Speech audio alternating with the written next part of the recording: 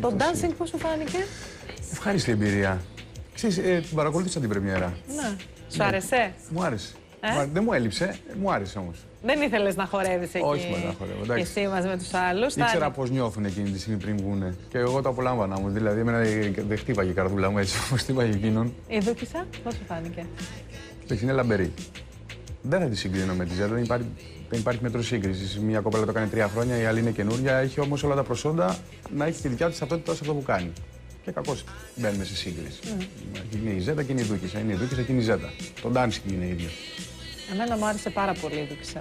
Και επειδή είναι εκτός από καλή παρουσιάστρια και πεντάμορφη, η Δούκισσα είναι ένα πάρα πολύ καλό παιδί. Είναι ηθικό παιδί, είναι καλό παιδί, αποδεμένη καλή οικογένεια και επειδή τα παιδιά τα καλά είναι σπάνια στο χώρο, νομίζω ότι θα τα πάει υπέροχα και θα κάνει και μεγάλη καριέρα. Μακάρι, να σου πω κάτι. Πολύ είναι καλό από παιδί. τις κοπέλες που χρειάζεται η τηλεόραση. Δηλαδή, δεν είναι εύκολο να την βρεις την ομορφιά της, ούτε τα στοιχεία αυτά που έχει και τα προσόντα της. Αν δεν δουλεύει και η Δούκισσα στην τηλεόραση. Για πάμε να δούμε τις νικήτριες, τους νικητές, δεν ξέρω.